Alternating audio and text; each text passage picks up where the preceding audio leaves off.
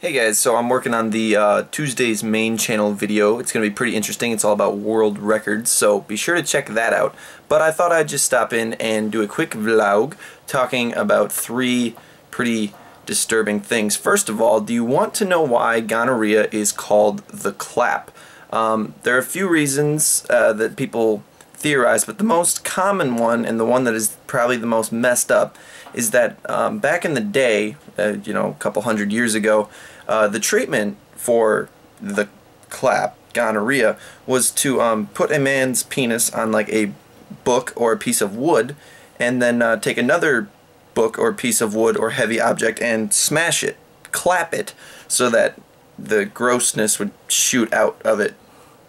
So thank God for, medical advancement in history. Now, the other two facts are a little, be the judge for yourself.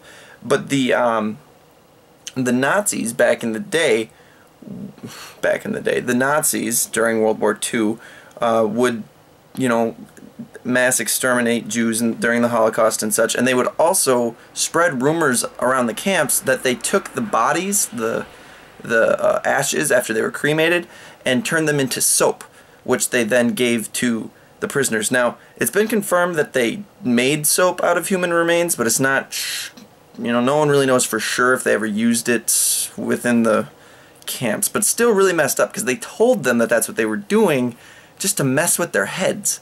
So, yeah, that was pretty bad. And then the final fact is your mattress gets heavier over time. And why is that? Because it's filling with dead skin cells, and then the dust mites that love to eat them, bed bugs, they love, well, dust mites and bed bugs are two different things, but they all eat the dead skin. And then also